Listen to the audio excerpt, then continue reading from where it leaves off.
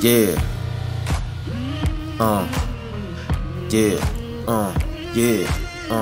Yeah. Cell organelles.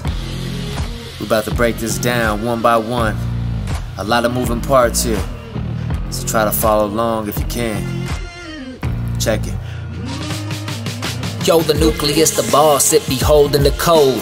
That's the DNA, it makes the whole cell flow. Nucleolus inside, yeah, it's making the plan. What's that? Producing ribosomes like a factory, man. Now the ribosomes flex, they be stacking the chains, linking proteins and bind to mRNA. Endoplasmic reticulum, smooth or rough, synthesizing fats and proteins, then folding them up. Rough got ribosomes pumping out that stock. Smooth making lipids, got that detox on live. Connects the Golgi apparatus, sort, packing shit.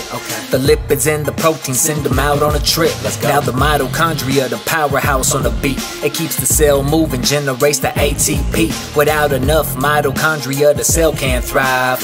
In its matrix, pyruvates oxidize. Lysosomes break stuff down and clean up the mess. Recycles all the junk and keeps the cell at its best. They're the janitors inside, dissolving the waste. Without lysosomes, toxins start clogging the space. Now the cytoplasm keeps all the organelles afloat.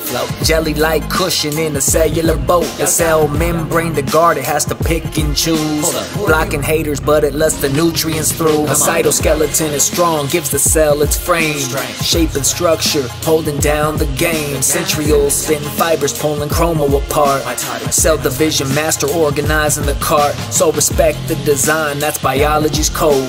Without these cell parts, life couldn't be grown. From the smallest to the largest, the functions are real. The foundation of life, it all starts with a cell.